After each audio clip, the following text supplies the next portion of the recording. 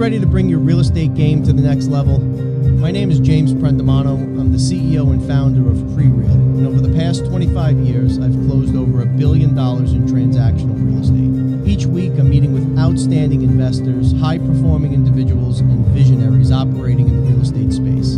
These are the people that are actually out there in the real estate game right now getting it done. This podcast aims at bringing anyone's game to the next level. This is the Prereal Podcast. Welcome, everyone, to the Prereal Podcast. We're joined today by Ken Gee. He's the founder and president of KRI Partners. Folks, we've had a lot of different people on the show in the multifamily space. You hear me talk a lot about TikTok investors. Ken isn't one of them.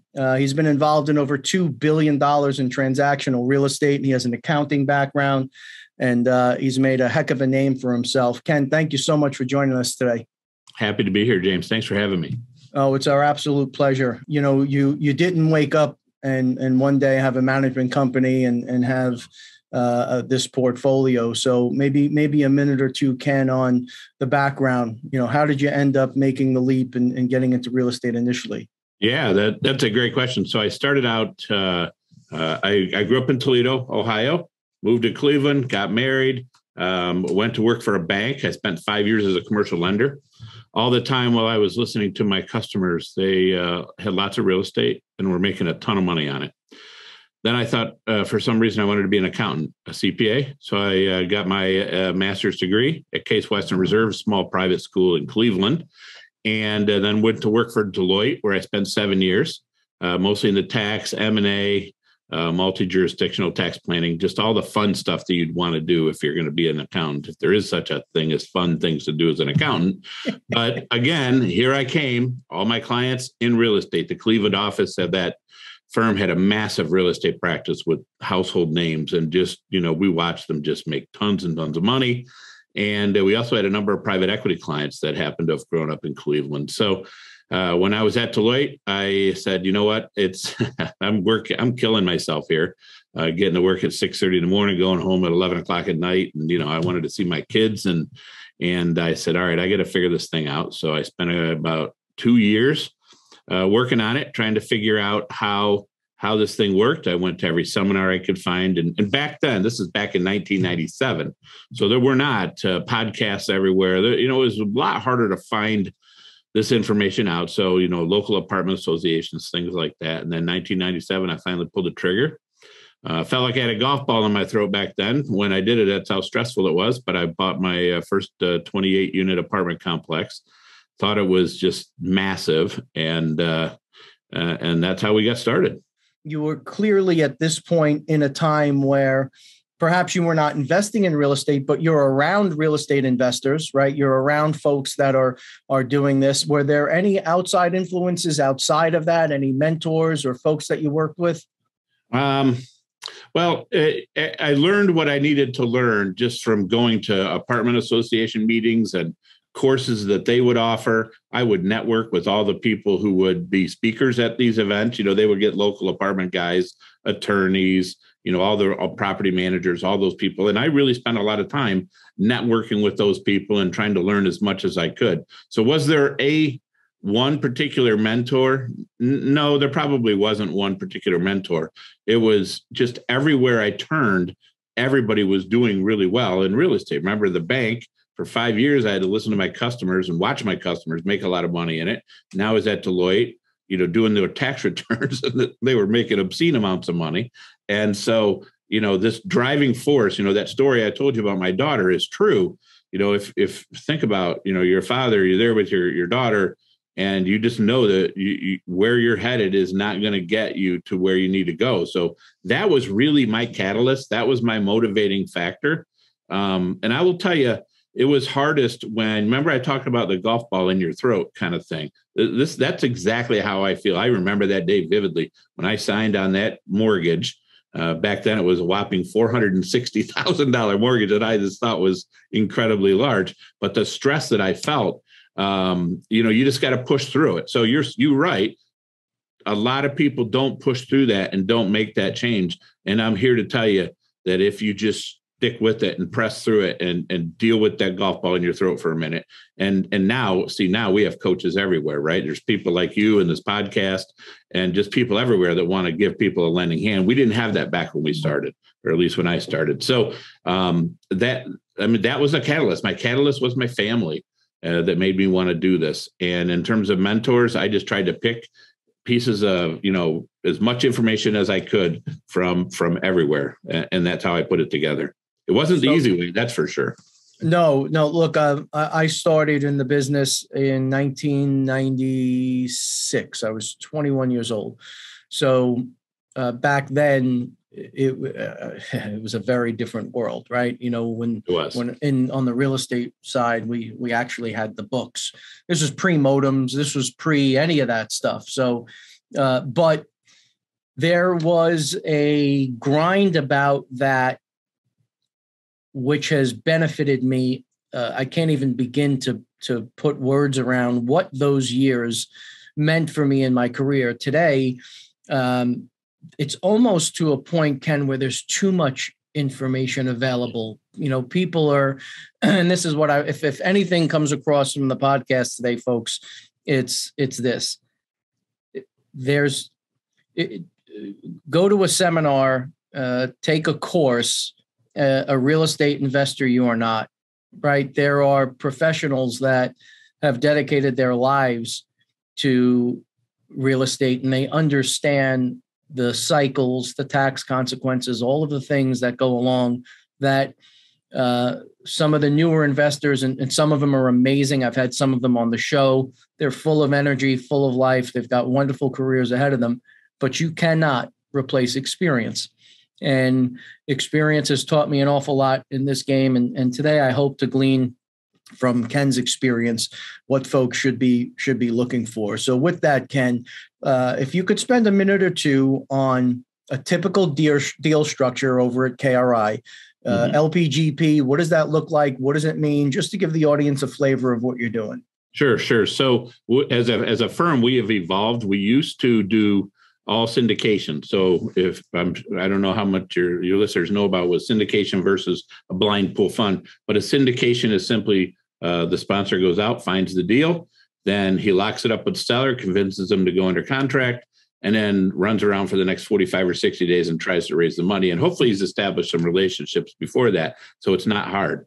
See, I used to do that, but that puts a lot of gray hair on your head if you're sitting in my chair, because that's a very short amount of time to raise an awful lot of money, especially when you're in a hyper competitive market. Like we primarily operate in Florida and in the Southeast. So, there's a lot of guys standing right behind me if I slip up even the slightest. So what we've now done, and we're in the process of raising money for our second fund right now, but we've switched to the blind pool fund model. And it's really, I remember I said at Deloitte, I had a lot of private equity experience because I have a lot of private equity clients. It's exactly what private equity firms do when they buy and sell companies. We just do it with real estate. So now that deal first, equity second, we flip that model over and we go out and we get commitments and raise the capital first. So then we can go buy the properties with the confidence knowing that we have it. Now, the reason we did it because we're in a hyper competitive market. Everybody that's competing for these properties, and in our market, it's not uncommon to get 15 offers on a deal, 20, 30 offers, right? Yep. Almost all of those people are syndicators. So the syndicator that wins the deal has to pay up. But if we're a fund manager, right, that broker, that seller knows we've already raised the capital. They know we're probably more experienced. That means there probably is a far less likelihood of being retraded.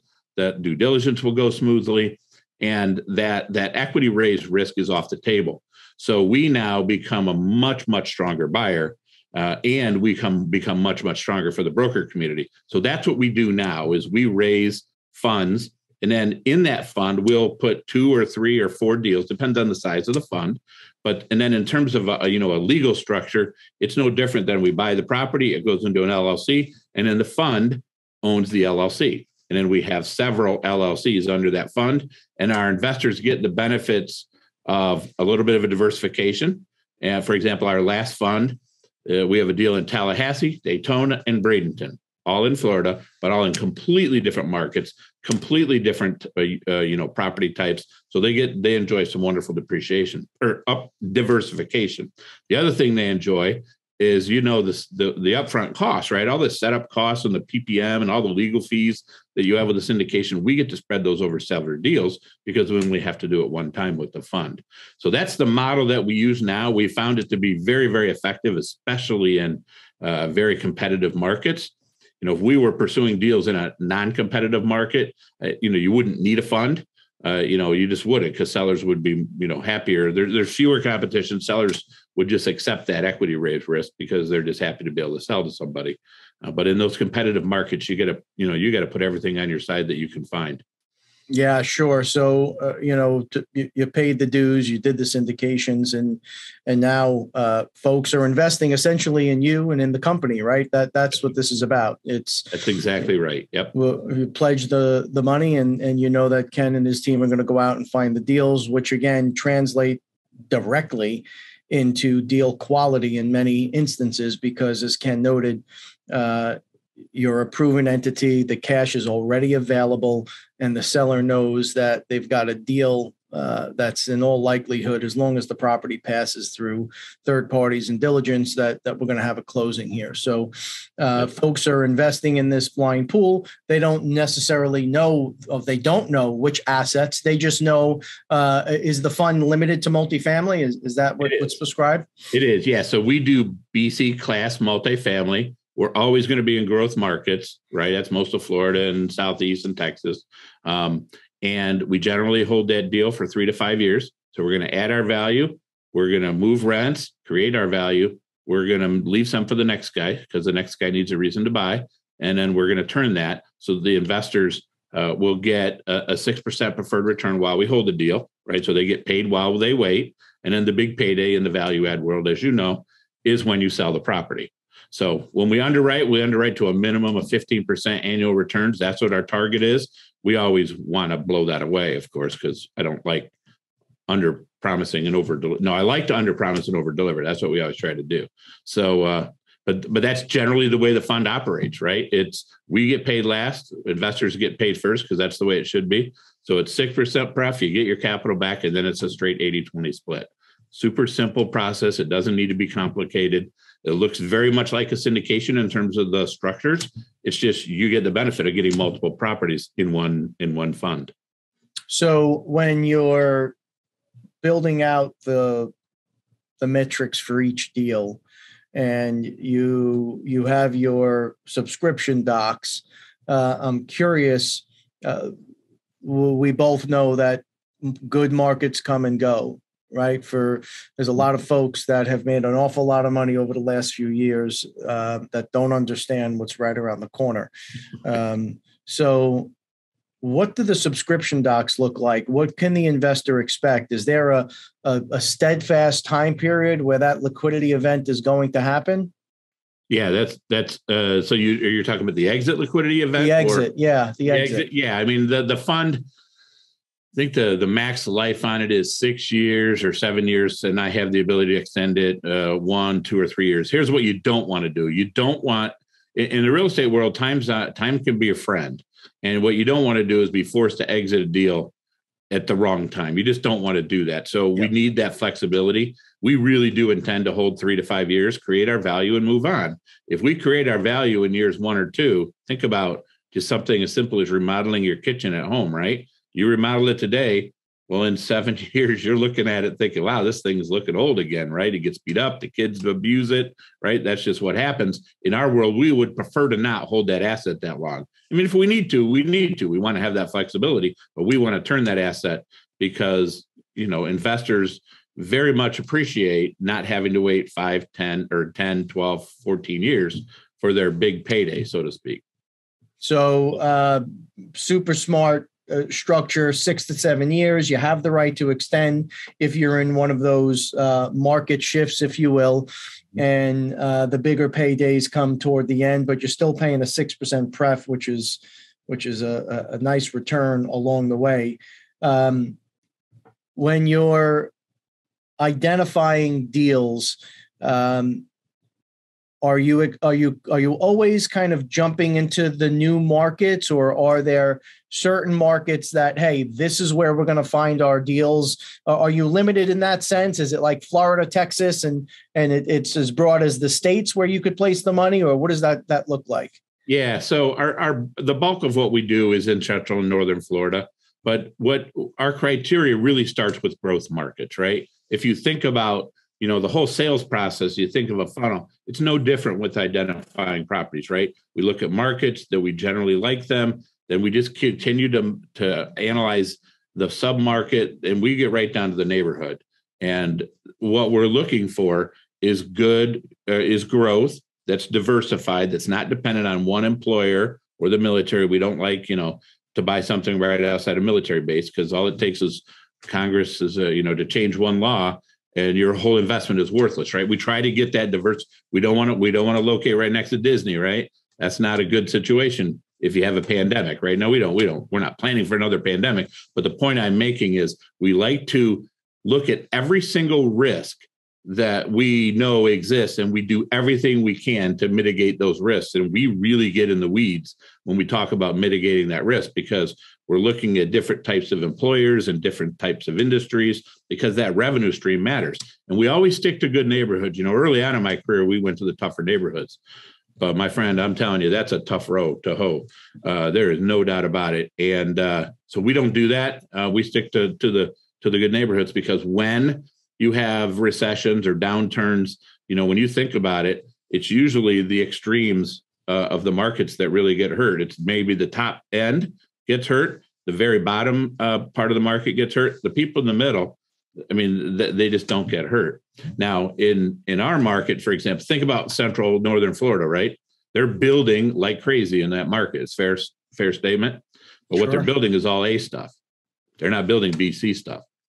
And when you think about the roughly 1,000 people that are moving to Florida every year, all those people aren't wealthy.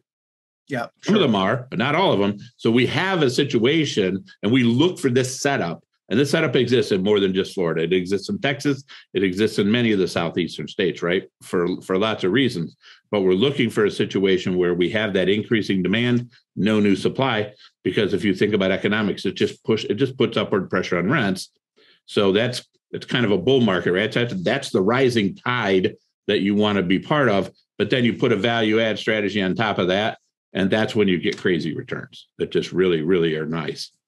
So it's funny as you're mentioning some of these things to stay away from, which again, only through experience can you really appreciate those things. There was a time in my career where I would have looked at things like being next to a government installation or an anchor like a Disney, and gone, oh, gosh, how could you go wrong here, right? And I'm thinking of all these decks that have come across my desk that are highlighting those points. But again, there's the difference between that's experience. That's what it is, right? Yeah. That's you fully understanding that what you think can happen will. It's just a matter of when.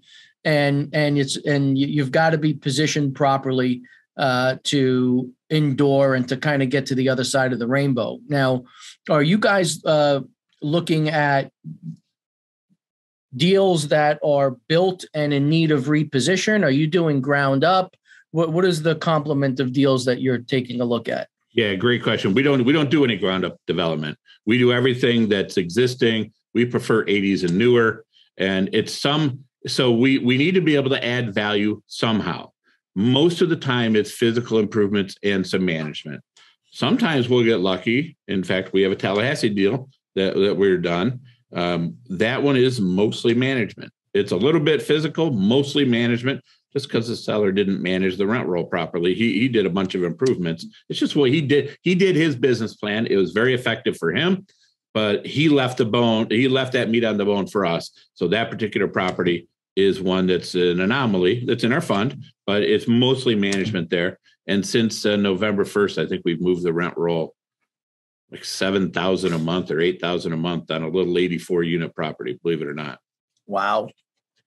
And folks, that is the best improvements in cash flow that you can make. Boy, when you've got a market where through some minor improvements and physical improvements, every dollar that you're increasing on that monthly rent is a direct dollar to the bottom line. Ken, can you spend a minute talking to the audience about inflation and why you think multifamilies, I'm assuming you think multifamilies are a hell of an option during an inflationary period. Could you speak a little bit about that? I do. I have this discussion all the time with lots of different people. So, when you have the situation that we find ourselves in right now, people get nervous. They think, inflation's going to destroy everything. It's not. I mean, we've had inflationary times before.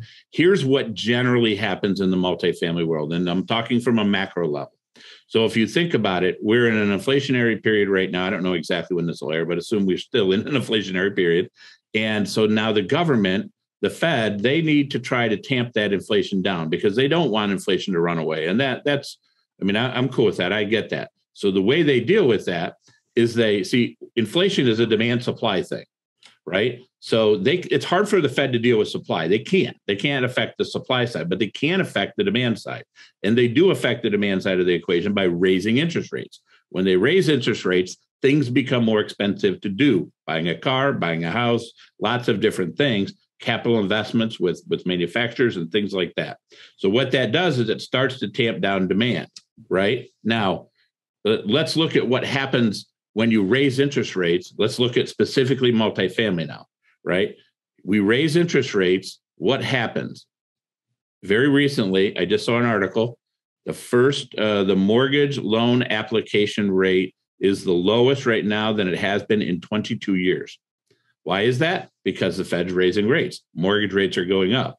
But here's what's not happening. People don't suddenly not need a place to live. They still need a place to live. It's harder to afford that house that they want to buy. So what do? They come into multifamily.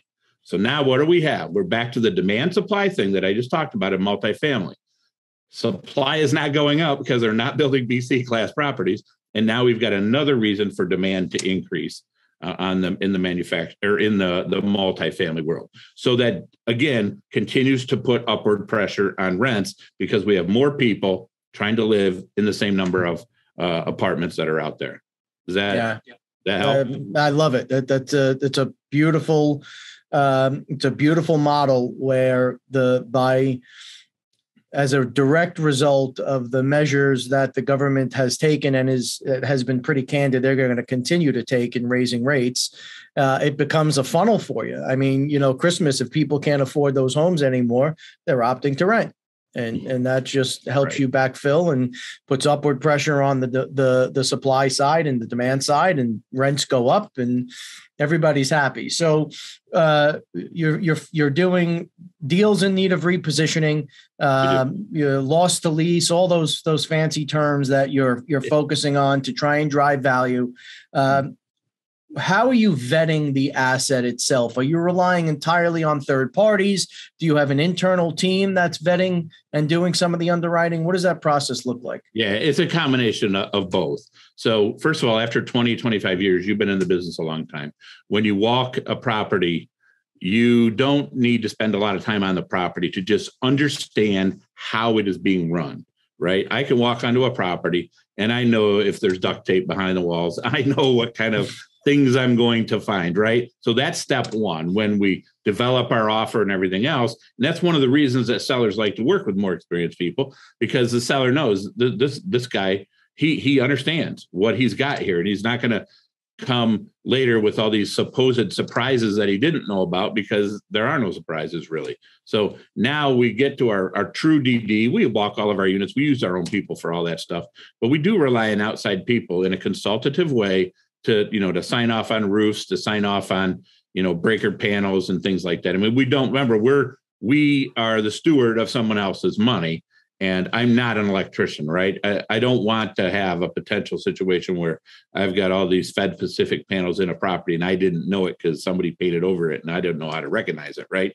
So we rely on the trades and bring them in to look at all aspects of the property so that we, in the end, have a good feeling for what the property's like. What we don't generally do, and I'm not saying there is anything wrong with this, but we don't generally just hire one inspector to go out and look at everything, because generally speaking, they're going to identify glaring problems, but they're not the licensed electrician. They're probably not the roofer. They're probably not the licensed plumber and so on. So we tend to go right to those trades directly because that makes the most sense. And that allows us to, if we already know something is potentially an issue, we're going to really hyper focus on that. And we may have one or two or three roofers out during DD because, one man's opinion is one man's opinion, and we want to make sure we get a good cross section. Okay, so you're vetting. We know where you're looking. We know how you're looking. We know how you're getting through the diligence process. So now it's time to close the property. Leverage. What factor or what role does leverage play in these deals? And a little bit on the cap stack, if you would. Yeah, so we tend to be conservative, as you would expect. 65, 70% is where we tend to hang out. We don't, we'll do bridge loans, but we're careful. We want to make sure we have built-in extensions in our bridge loans. That's really important. We like to manage the interest rate risk. We try to go fixed if we can. And we just want to make sure that we give ourselves flexibility on the back end, should there be some delay in our ability to implement our business plan and get the property where we think.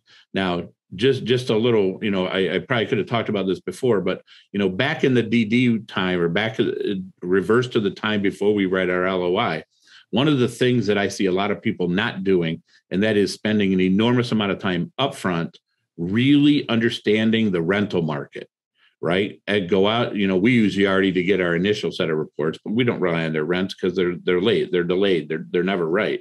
So we'll go out and we'll find all of the competitors within a mile or 2 miles or 3 miles, depending on how many competitors there are. And we will go out and check everybody's rents. And the reason we do that is because we want to understand where our property is today. This is the key to this. And we want to know, okay, we know what we're going to do to the property, and then we're going to project where that property is going to go. That's our upside. What is critical to us is that when we go into a deal, we know, because of our rent survey, that we know how that property is going to compete one level up from where it is today. And we know that it's the moment we get it there, the rents and the market already supports that. And that's the key, because some people will allow for some increases, but plan on the market allowing them to continue to get 5 or 7% increases. We would never do that. We know that today, if we put that unit out there and the work's done, we know that today we can rent it at our projected number. What really happens then is we usually beat that number. That's the objective, is to beat that number. And then after our initial value add, our rent projections on renewals are like 2% increases, which is, I go back to, conservative, right? We're doing everything we can to mitigate the risks up front, and we're doing everything we can to show our investors the most conservative case that we can, because then when we do over deliver, it's obviously a much better conversation to have than the alternative. Sure. So again, for value in the audience, I want to make sure that I'm putting a spotlight on this, that Ken just talked about, a process that you may feel, well, of course, people are checking out the rental market and understanding absorption and understanding what's going to happen if they raise rents. Because the blind pool fund is set up the way it's set up, they have the ability during that time period to focus on those things instead of raising money trying to backfill the syndication, right? Those are, Ken, I've seen some really scary decks lately, and there's a lot of good folks out there that are caught up in this excitement of multifamily investing, and everybody's doing it. And there are so many people, and a lot of them I think are good folks. I just think that they're excited and they're a little ahead of their skis, and they don't understand that there's a cycle that comes along with this. And they wouldn't even begin to understand that these are the things that you want to, and I'm not saying go cut Ken a check tomorrow. That's not what this is about. This is about Ken's firm and the type of work that Ken does. That's what we need to be looking for, We need to be looking for folks that have been through the war. They understand what's coming around the corner, and they're not running around in a manic state during, from the point that they execute to the end of diligence, or some cowboys go beyond diligence and they're headed, right into a closing, and they're not funded. They don't have the ability. They have not lined up all of the funds necessary to take down the asset, never mind to keep it running into the future. And a buddy of mine was looking at a deal down south, and he brought me the deck and he said, do me a favor, just take a look at it. And we're going through it, Ken, and I'm seeing crazy numbers on appreciation that they're banking on. I'm seeing crazy numbers on liquidity events. There was 2 liquidity events that were refis, and the third that was a sale within the next 10 years. But expenses were stagnant. There was no accounting for inflation. Rents were up 30% in the first 3 years. And those deals, they do exist. Those things do happen where you can unlock value because things are in under market. But when we got into the debt service, and this is something you touched on a little earlier, they were doing a bridge. And I said, why is this 2 to 3 years from now? Why are interest rates what they are today? And this was never contemplated, man. And they raised $3.5–4 million in 2 weeks off of a couple of phone calls. And as sure as I'm sitting here, I can tell you that deal will end up in receivership because the deal doesn't work without the appreciation that they're banking on. And it certainly doesn't work when rates are at 7% and 8%. So these are absolutely invaluable things that we often don't take the time to put a spotlight on, but gosh, those are the things that we need to be looking for when we're parting with our hard-earned cash and looking for somebody to place it in the market. Yeah, no, I agree 100%. I always like to see the people that are new in this business. I want them to succeed. In fact, my advice to them is you need to make absolutely 100% sure that your first deal is a home run, because if you don't, you won't be back.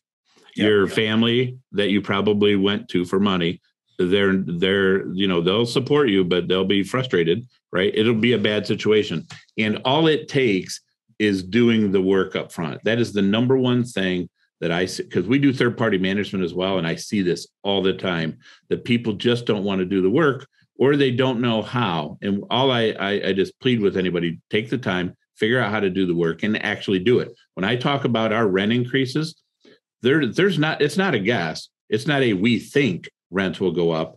We're going to show you a rent stack visually with real live rents in today's market that we checked yesterday, literally yesterday. And we're going to show you where this property is now and where it will be. And it's already well within the market range that it should be, right? I like to have I call it a lot of air above us, right? Because then I still have even more to go, because that's my goal, is to tell you I'm going to do X and do X plus whatever, 200, 300, whatever it is. But that's the important part. I have no problem with pie in the sky projections. I just want to make sure people do the work, because there are crazy things that you can find out there, but you just want to make sure that it's for sure. And you want to be able to say to your investor, I know that we're raising rents, and here's why I know it. And when you do that and you show that to them and you show them the comps, then it's lights out, right? Then your investors will feel comfortable. And you actually have no problem getting into the weeds with them, because you know. And that's the other thing I tell investors. When you take that time to learn and to know, I have this little saying, I probably stole it from somebody, but I can't remember who I stole it from. But knowledge builds confidence. It just does. And when you're sitting in front of an investor, you don't know what question they're going to ask you next. And I challenge them, ask me whatever you want about the deal. I don't want to know what you're going to ask in advance. I don't. Tell me, let's do this on the fly, because I am that confident that we understand our markets that well, and we've done that level of homework. And that's what I want to see new people in this business do, because when you do that, you will be shocked at how much more confident you are. And you'll just know, right? When you have that conversation with investors, they know and they can sense that you're certain and you've done the work. And when you haven't done it, they sense that too. Yeah, without a doubt, Ken. So you mentioned third-party management. Could you talk to us a little bit about what the firm have you put together? Are you managing all of your own assets, or what does that look like? Yeah. We're vertically integrated because, remember, apartment communities are they're a business. They just happen to be apartment communities. And so just like think about a business executing its business plan, execution is critical, right? If you hire a bad management company, one that doesn't know what they're doing, your investment's not going to go very well. It's just not, because it's the operations that are going to get you from point A to point B. And we always manage our own stuff, and we do some third party. It's not a massive part of our business, but we do it because, it helps build out our infrastructure and, pays the bills and things like that. So we do it. And we've developed, a lot of investor relationships through that process, believe it or not. And the other thing that it does for us, and I didn't understand this in the beginning, but it changes your relationship that you have with the brokers in those markets. Because when brokers refer you a third-party managed client, they do that with confidence, knowing that you're not going to screw it up, and they know that you're going to take care of their client. Well, think about, you're kind of on their team there for a minute, right? Most people are adversarial with brokers, and we're never adversarial with them. But in that situation, we're kind of on their team. So they get to know us. They get to see how well we operate. Then when it comes time, hey, here's our fund, we're ready to go, find us a deal. They are all over it because we've already developed just that super deep network and that relationship. And if you think about a hyper competitive market like Florida, your relationship with the broker world really matters. Sure. It absolutely does. So third party management has had a lot of benefits for us, and not just implementing our own business plans, but there's just so many benefits to it. It's not the most fun part of our business, I won't lie to you. Third party management's tough stuff. It just is. But, we really feel good when we help a client, buy and we're able to lead them through that process, and they make a killing on the way out, right? That makes you feel good. Yeah. So just a minute on managing. It's another place where we're seeing folks be over optimistic on the revenue that it's going to throw off and the opportunity there.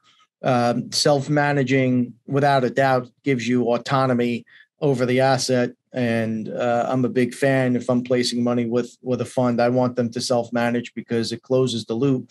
But for those of you that are looking to get into these deals where maybe folks don't quite have the runway under them, especially if it's their first asset and they want to self-manage, that's rife with potholes along the way there. Self-managing is not an easy thing to do. So if we can talk for a few minutes on the fund again, are you able to take exchange proceeds? Is there any opportunity for that? Or yeah, I wish there was. That's the one thing that I can't figure out how to fix. It is technically possible to do it. The problem is it's not practical. So it's not something that we could entertain. I won't go into how you could actually do it, but the legal fees would probably be more than the taxes that you're saving. Yeah. And I assume opportunity fund, same thing, not a place for OZ money. Well, so no, probably not, because you're going to be in multiple assets in our fund. And if they all happen to be an opportunity, that I wouldn't say. The typical investor for us, high net worth individual, family office, self-directed IRAs. That's becoming more and more popular because I love self-directed IRAs for investing in funds like ours. I know there's UBIT and whatever. We won't get into all that. But what I like about it is it matches up. Real estate is generally a longer term investment, right?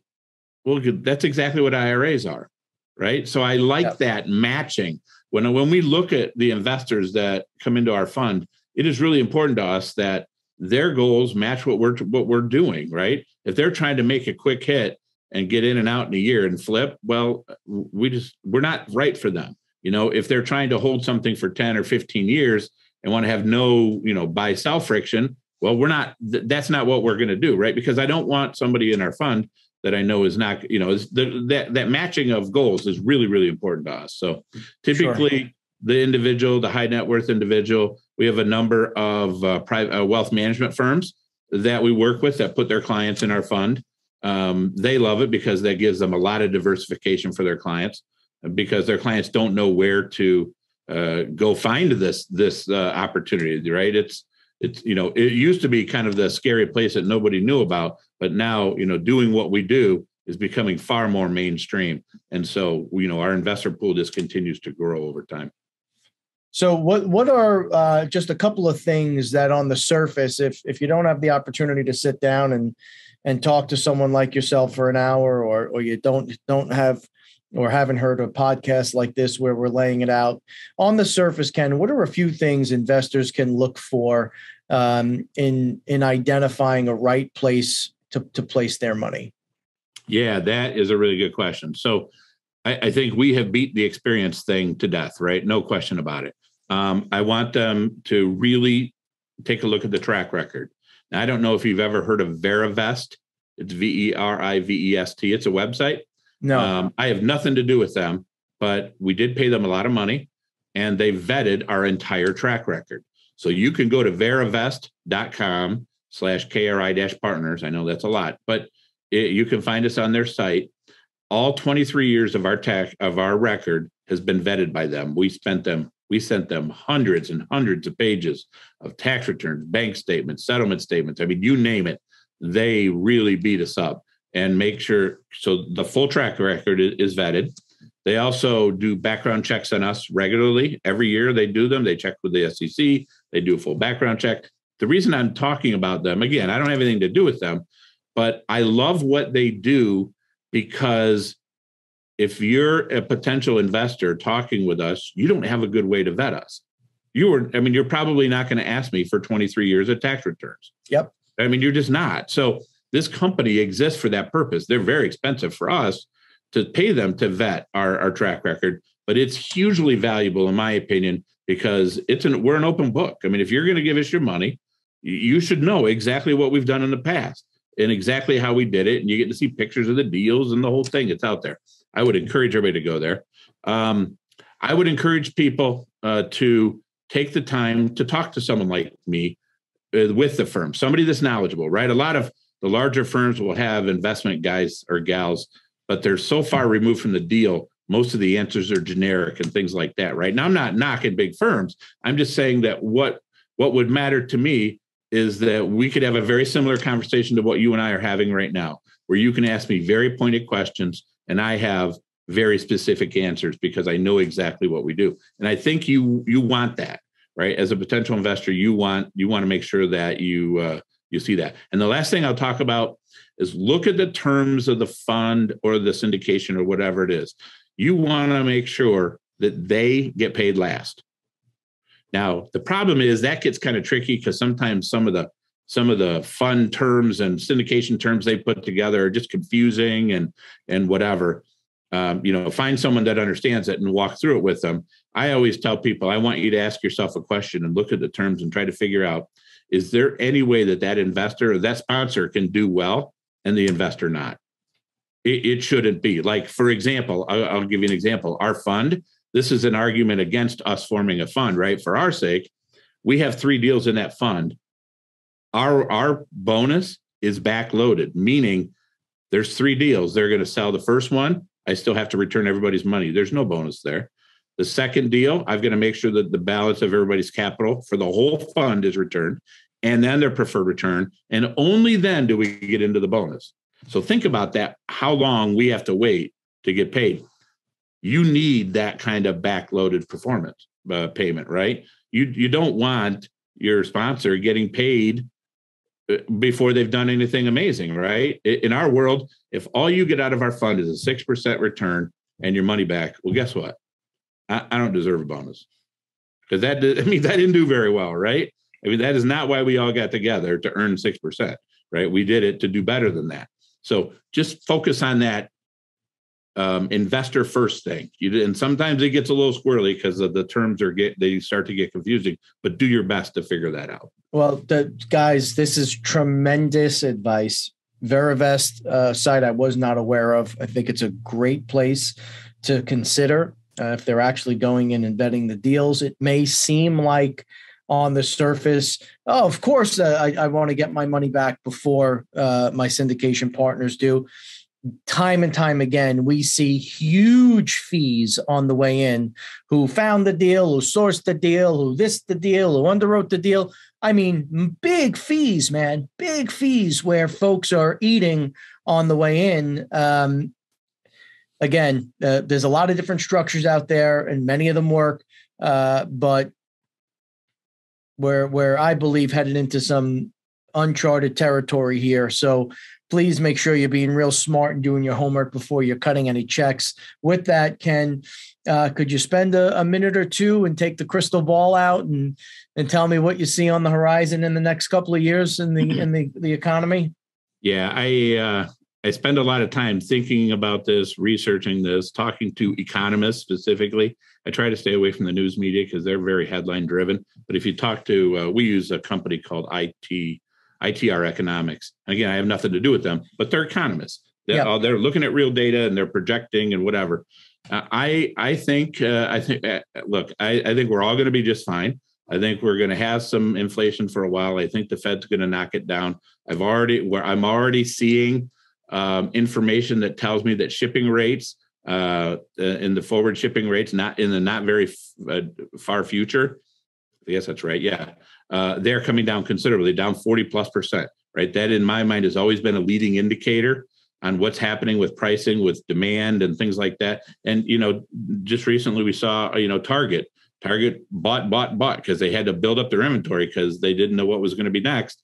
And now they're dropping prices, right? So I think this inflation thing is going to trail off.